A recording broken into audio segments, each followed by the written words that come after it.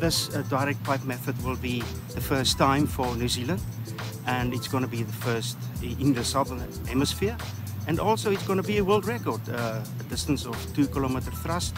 It's definitely a record.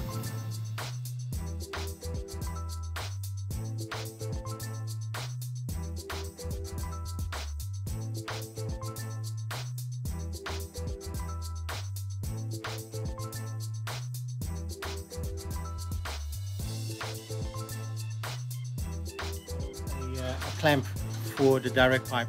So the clamps are a specific piece of equipment that goes along with the direct pipe technique that we're using. So what you see here, it's big, it's impressive. I'm nearly 1.9 meters tall, but you can see how big this is. It's 33 tons, that is the weight of this clamp.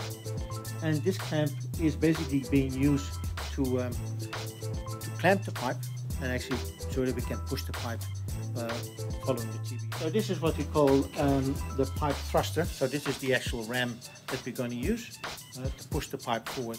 So we discussed previously about the clamp. So in theory we have the clamp sitting on the pipe and we're pushing it into location.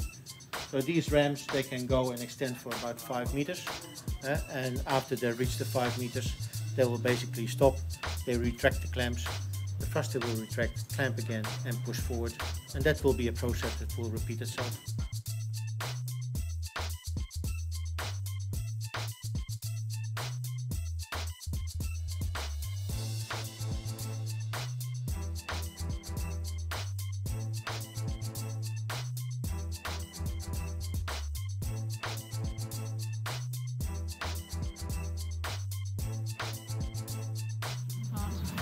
The new outfall pipe will unlock the bottleneck we currently have for our treatment capacity. So we'll be able to go from 350 litres per second up to 1,400 litres per second on the discharge.